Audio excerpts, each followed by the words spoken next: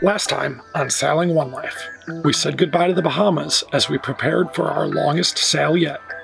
A grueling 10-day offshore passage brought us to USVI, and we were ready to dive in to the Caribbean.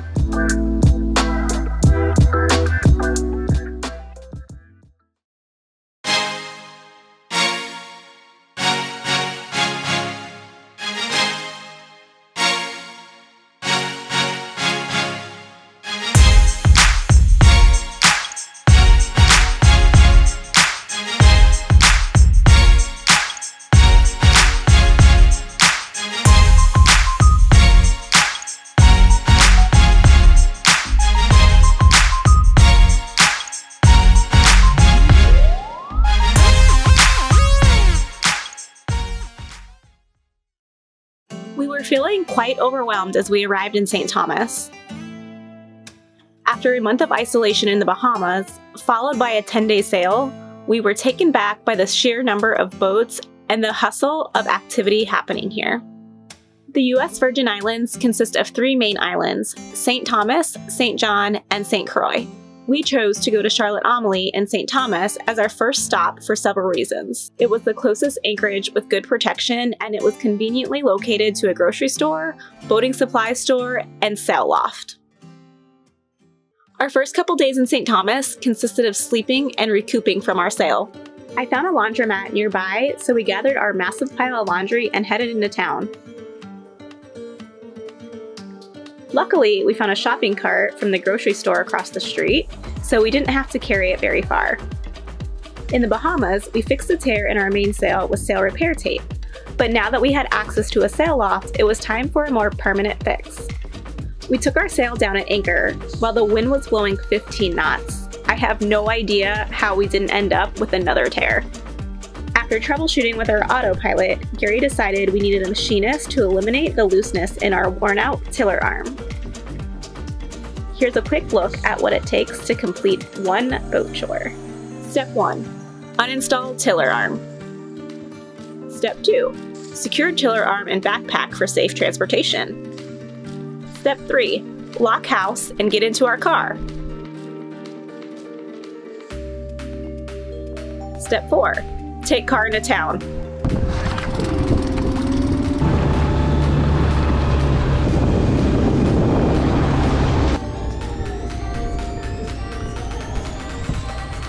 Park it and lock it. Step 5. Walk 1 mile to post office.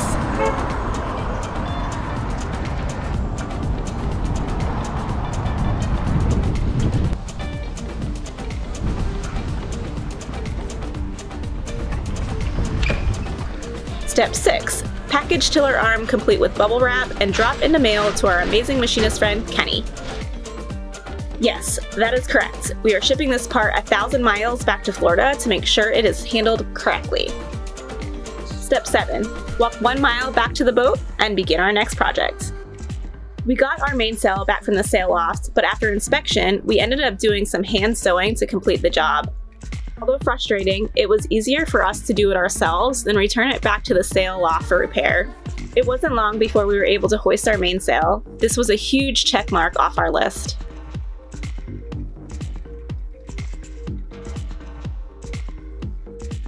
We were really ready to start having some fun here, so Gary worked into the night updating our rigging to finish up our chores.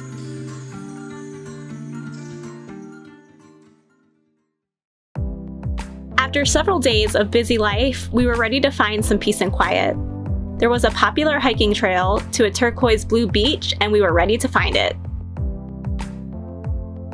What we didn't realize was the start of the trail was a 2-mile uphill walk from our boat. How you doing? Oh, it's steep.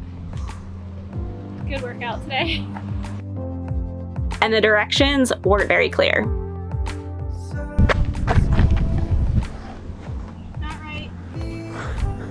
The cool thing about getting lost is sometimes you find an unexpected view. After walking for a couple hours, we finally found the start of the trail. The trail was well traveled and not much different than the flora and fauna we would find in Florida. That was until we reached the bottom.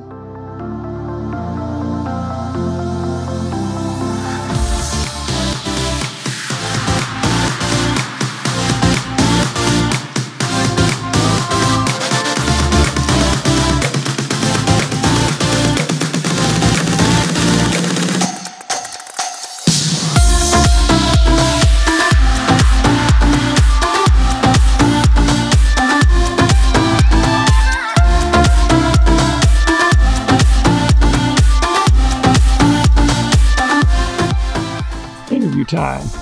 We're in Megan's Bay, St. Thomas, Virgin Islands. Beautiful here. Nice change of pace from where we're anchored, which is the other side, which is super busy, lots of traffic, pretty industrial over there. So we walked about 4.5 miles to here. Pretty beautiful. After a break on the beach, we began our 4.5 mile journey back to the boat. This trail's really steep, huh? Yeah. Just keeps going up and up and up. Tough.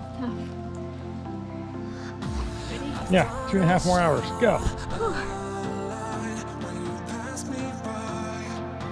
Water break number 20. On our way home, we took a detour to see Fort Christian, but unfortunately it was closed due to COVID.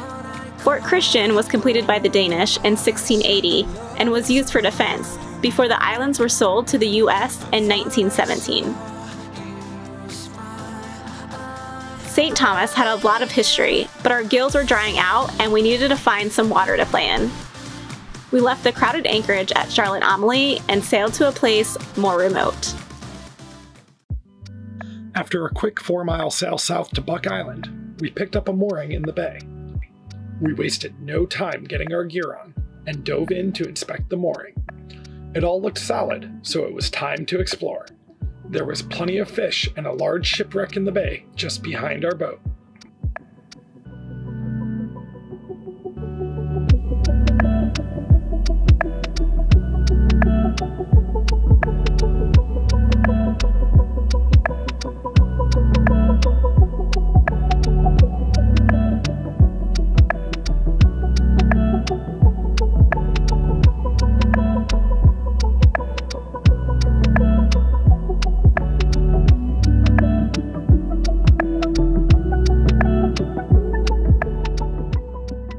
We were surrounded by a school of friendly yellowtail snapper as we waited out our safety stop on the mooring line. We took a quick break for lunch and listened to the serene sounds of an undeveloped, isolated island.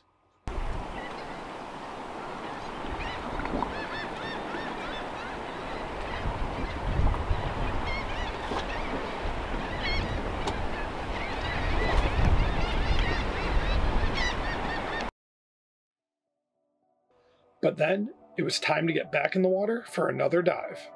This time, we checked out a sloping reef just outside the entrance to the bay. The abundance of life here was incredible, and it made for a spectacular dive.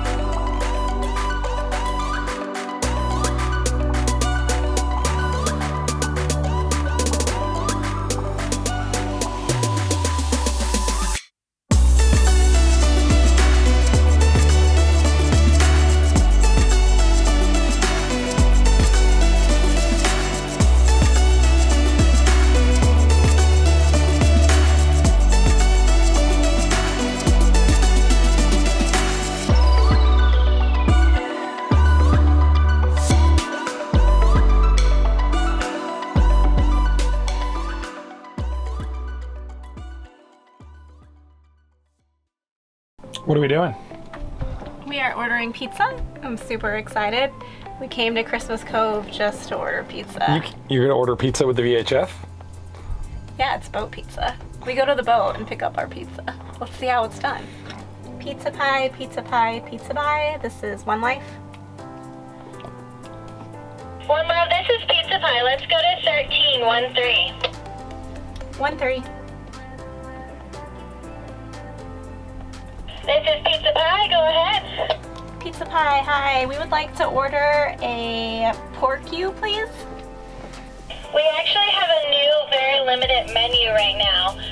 So we only have a few ingredients, and we have the veggie pizza and the kickin' chicken. Okay, give me just a second. What's the kickin' chicken? Kickin' chicken, buffalo sauce, mozzarella, red onion. Yep. Yeah, or do we want the veg out? Kickin' chicken sounds good. It's a buffalo chicken pizza. Yeah. Yeah. Okay, we'll do the kickin' chicken. 10-4, just one pizza? Yep, just one. Okay, did you want that for pickup or delivery? pickup, please? Okay, we'll have that pizza ready in 15 minutes for you. Perfect, thank you. You're welcome. If nothing further, pizza pie is going back to 1-6. One life back to 1-6. Easy peasy. If there is one thing you miss after living on a boat for 4 months, it's pizza. We couldn't wait to pick it up and chow down.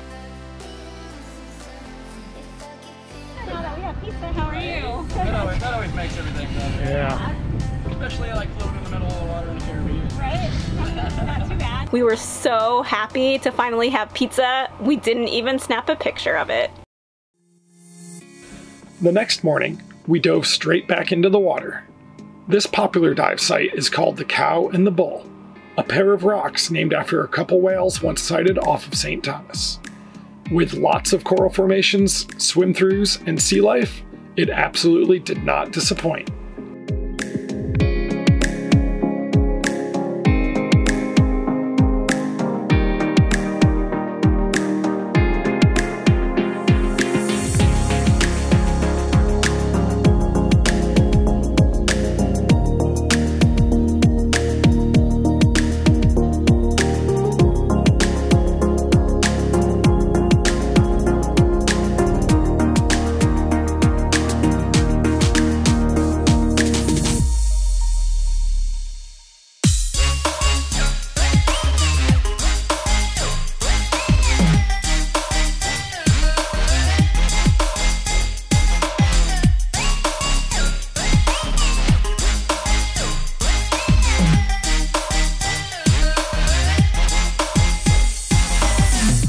Join us next time as our adventure continues in the second of the U.S. Virgin Islands, St. John.